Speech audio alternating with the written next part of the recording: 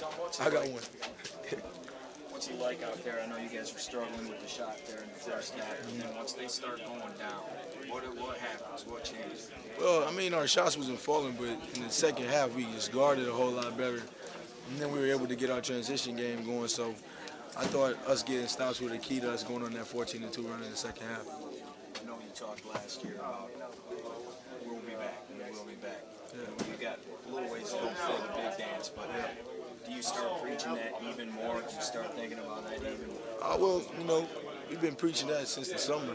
Just, doing whatever it takes to get to that level and get back to that position. But as far as now, we know how important every game is.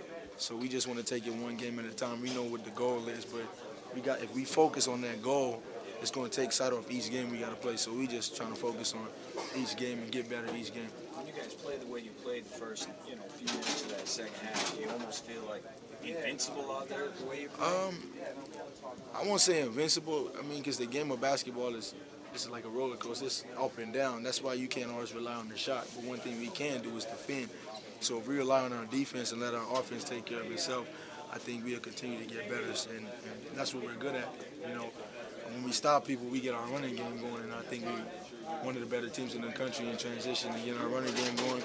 We got the best player. He out there dishing the ball when he gets the ball. So it helps us better when we can run, when we stop people. Thanks, man. You're welcome. Are you feeling any better, or are you just kind of pushing through it more? Yeah, I'm just pushing. I'm just pushing through it. It's the same for me. I didn't know how much I was going to play today, so it's really the same. Does it feel like it's March? Does it feel like it's tournament time for you guys? Definitely. Practices, it felt like it was March.